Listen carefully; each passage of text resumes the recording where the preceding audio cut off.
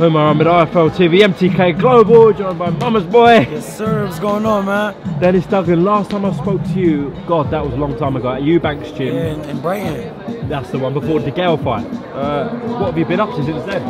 Unfortunately, still no fights, man. Since then, I've been training, but I've been offered a bunch of fights, got turned down. Billy Joe Saunders, David Lemieux, Dominic Wade, Anthony Sims Jr.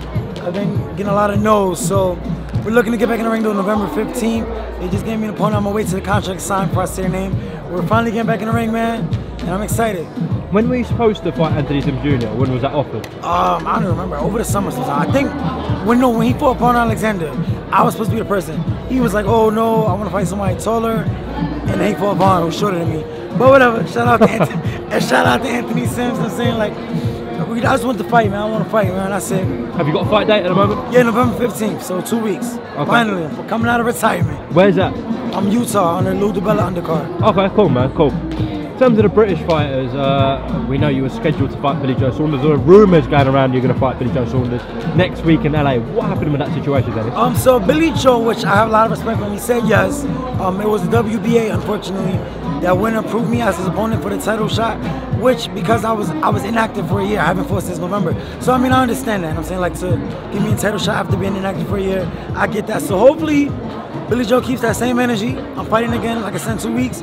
They'll fight me next, Billy. Like I'm saying, let's get it going. But like I said, I have a lot of respect for Billy for stepping up and saying he'll fight me. So I want that. Another British fighter that I know you rate very highly is Callum Smith. But yes, you put out a tweet, I think, the other day along the lines, you want to find out how good he is by getting in the ring with him.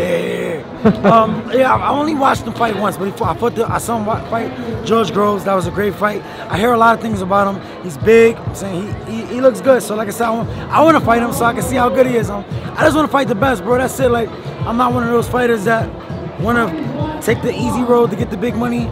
I'm in this sport because I'm a warrior, bro. I love boxing, bro. Like, I just want to fight. That's it.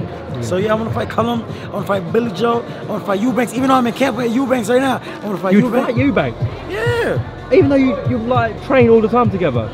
Wow. I'm in camp with him right now because I think that's what we're in sports for. LeBron James and Dwayne Wade hang out all the time, but when they have to play each other, they got to play each other. That's it. Like, if you want to be the best, I want to fight everybody in my weight class. So there's no disrespect. I have nothing but respect for Eubank. But if you're in my way, although he's moving down to 160 now, so he's fighting Korobov at 60. So he's no longer on my radar. But if you're at 168, Billy Joe, Callum Smith, David Benavidez, anybody at the top, man, I'm Caleb Plant.